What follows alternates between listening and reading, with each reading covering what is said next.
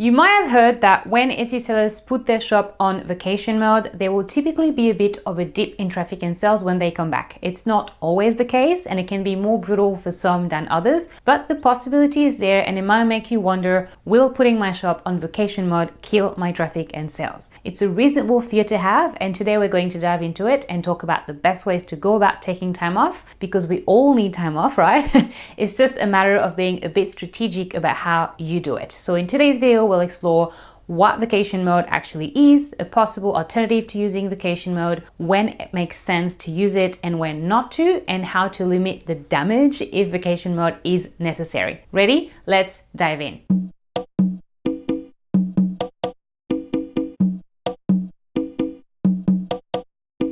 Bonjour, my name is Deb and I'm the founder of TIZZIT.co, a membership community for makers and handmade shop owners just like your fabulous self. You can learn more about our community TIZZIT HQ via the link below this video, but for now let's jump straight into today's conversation. Will putting your shop on vacation mode kill your traffic and your sales? You might feel afraid to put your shop on vacation mode. Maybe you don't really know what to do and how it works and if it's going to affect your SEO, your traffic, or your sales. So what is vacation mode? Let's first quickly talk about what it is. In your Etsy settings, there is a toggle button you can turn on that enables vacation mode. When your shop is in vacation mode, it will still show up in search results if someone searches for your exact shop name. Anyone who visits your shop though will get a message saying the shop is on vacation, and they will have the option to sign up to receive an email once the shop is taken out of vacation mode. Your products, however, are not going to appear in any product search results, so you're not going to get any traffic during this time because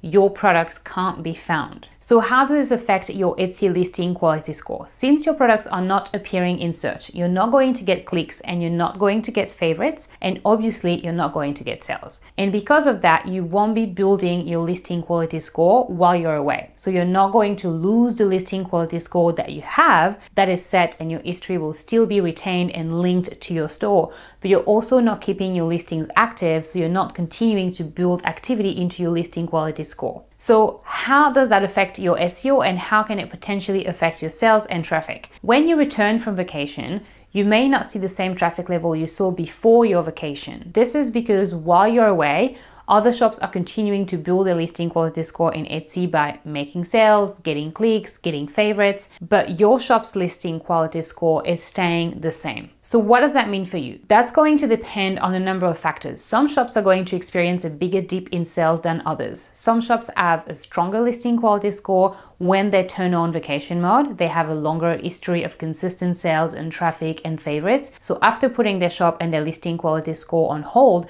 they will still have a competitive listing quality score when they come back and show up in search results again. But other shops may have, not a really strong listing quality score yet, and while they're gone, their competitors may be getting more sales and clicks, and this can be why you hear nightmare stories of vacation mode, because when those shops come back, they aren't showing up in searches and it takes them a while to build their listing quality up to the new level of their competitors. So it's going to be different for each seller because each shop is different and has different scores, different histories, and different competitors, right? And it also is going to depend on how long you're putting your shop in vacation mode for. Obviously, a longer vacation time will have greater potential effects. You may be hearing this and be feeling a bit fearful of using vacation mode and wondering if there are any alternatives you can do instead. Or you might be wondering if there is ever any case where it does make sense to use vacation mode. In certain situations, there is an alternative, and that is leaving your shop open but extending your processing times. That said, there are also situations where it absolutely makes sense to use vacation mode. So which is best for which situation? Let's talk about each one. Extended processing time. If you only need a short break, I would try to extend your processing time if that's possible, right? You would obviously want to catch up with all your orders before you leave so that when you actually are on holiday, there are no previous orders that haven't been shipped. Then you can keep taking orders while you're gone,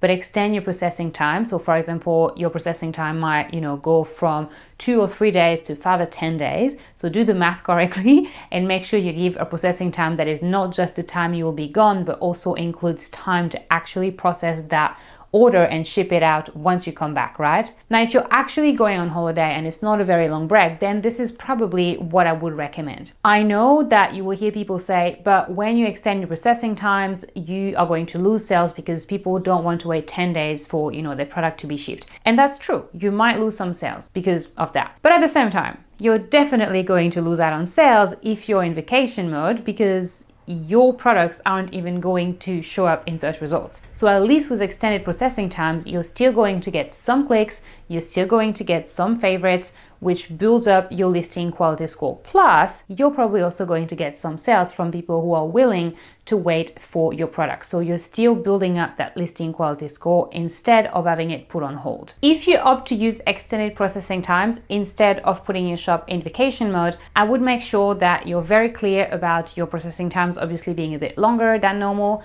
You want to make sure that you put the extended processing times in your shop announcement, that you're announcing it in your banner and in every product listing, right? You want to be clearly communicating to potential customers so there are no surprises, right? I would add it to your autoresponder as well, so that when people message you, they'll get a response that, includes something like, we're taking orders as usual, but we are on a short break, blah, blah, blah.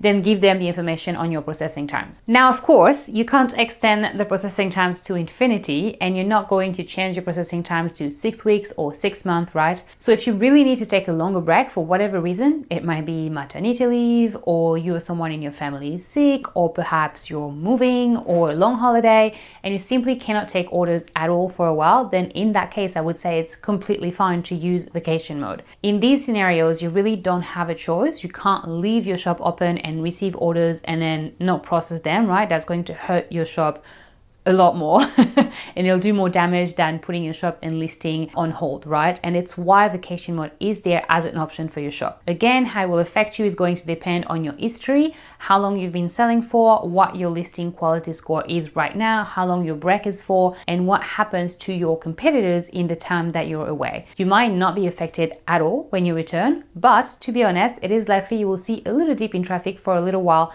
that is proportional to your time away. And there's no clear how long can I take off maximum, or how long will this traffic dip last for after taking time off. There's no formula to calculate that, right? I know, I wish.